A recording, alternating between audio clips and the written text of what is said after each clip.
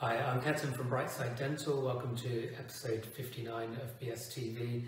As everyone would know, we all are required to wear face masks in some situation or another when leaving the house, if you're going out to shops, travelling on public transport and so forth. These kind of surgical face masks, obviously I'm very familiar with, having worn them on a regular basis for the past 25 years, but I appreciate that most people are not, and this is something quite new. Masks are not overly comfortable to wear, but what I did want to discuss is the correct wearing of this type of mask, because what I have noticed, both with patients, sometimes when they're coming into the practice, when I'm out and about, is a lot of people are wearing them incorrectly. So the first thing is, with these surgical masks, usually you have one side that's lighter and one that's darker.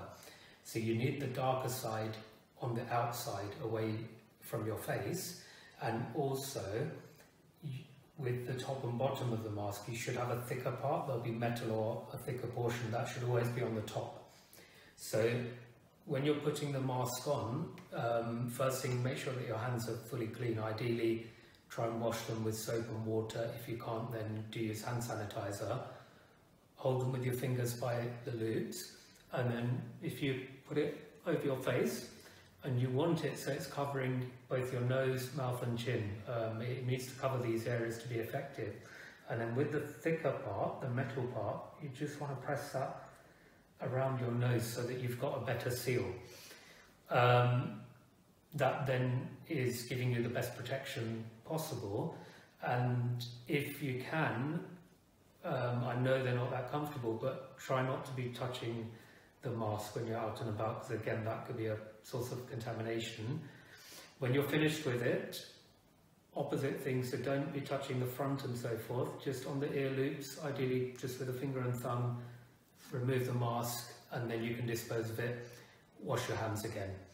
I hope that's useful, and please do take care, keep safe, and hopefully we see you soon in the practice.